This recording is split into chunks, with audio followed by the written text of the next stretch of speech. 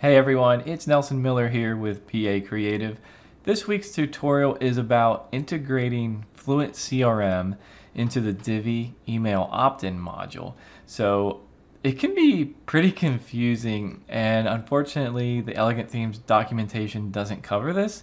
They just kind of have like some generic documentation about email providers, but for FluentCRM it's something very specific that you have to do that really confused me until I figured it out. So I decided I want to show you so you don't have to go through the same confusion. So let me show you. So for this tutorial, I'm not showing you how to use FluentCRM or how to install it or that kind of thing. But you gotta have it installed already or just go install it, right? So FluentCRM is an email marketing tool and automation system for WordPress, and so it's different than like MailChimp or these other ones because it's actually hosted on your website, which is really cool. And it's also very affordable. I spend like $2 a month using it through Amazon's email, whatever it's called. But I'm saying all this to say, like, I've saved hundreds of dollars with FluentCRM and it's very popular.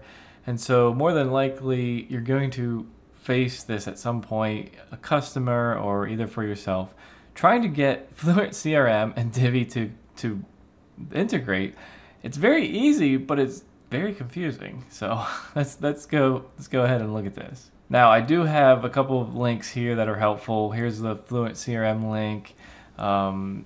Here I have a tutorial about styling the email opt-in module with 1, 2, or 3 fields, right? But then I kind of get into it here, and you can follow along. I have this linked in the YouTube description, but follow along here, and there's like 5 steps or so, and this applies when you first set it up, and I'll talk about that. For the very first time when you add FluentCRM, and then you go into the Divi email opt-in module, okay? For my demo, I am going to go install it because I didn't have it installed for this demo. I have it installed on other sites, but after it's installed once and integrated once, you don't have to do this, so I can't like undo it. So I'm setting up a new site here. All right, so I have FluentCRM installed here. I would go over here to like the list, do something over here. I don't really want to do that right now. Again, this is not about setting up FluentCRM, but you can do that on your own. But I'm going to create a list, and I'm just going to call it something, for a tutorial, right? I need something simple. Okay, now back to here. The first step is to open the module and go to the email account toggle. All right, so I'm just going to find a spot here and add the module because I don't have that here. So email opt-in. And then when that opens up, there's, obviously all the design options, but the thing that we want right here, email account, right there. Now, it's on MailChimp. So first of all, under service provider, select FluentCRM. Right here, FluentCRM. Now, you may be looking at this and be like, oh, FluentCRM list. Well, I just made a list. Remember, I made a list for tutorial. Oh, select list. So this is what I went through. I was so confused by this. I was like, wait a minute. So I added the list or what? Okay. This won't appear here yet because this is my first time integrating this. So the next step after selecting FluentCRM is to click this gray add button, okay? When you click that button, now you get this new field that says account name. And I have all these steps very clearly documented here, right? So we click that, and now we're adding the account name. You can add anything you want here. I have no idea what an account name is. Like, it doesn't make any sense in regards to Divi or FluentCRM. So just make something up. Literally make something up. It doesn't matter. How about make it the name of your website? All right. Once you type something in, just click submit, okay? The gray submit button. That actually is going to do that connection. So now, when you saw it spinning, that was actually communicating, Divi was communicating with FluentCRM, okay? Now watch. Under this list, there it is. Now I have this list for a tutorial, right? So we had to like add the account to make it talk with each other. Like, yeah, anyway. So now I can select that, and that's great. Now I'm done, right?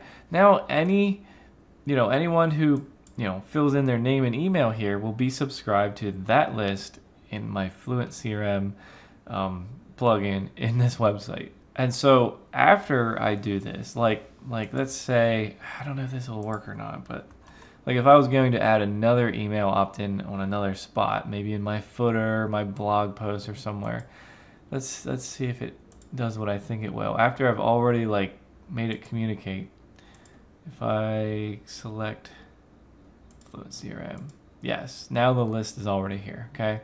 So you can just click the list. You don't need to do any of these other things.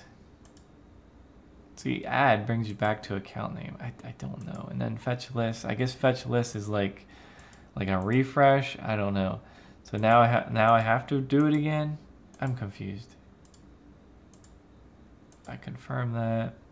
See, that's denied. That was confused. It's so confused right now. So let's add again. Submit.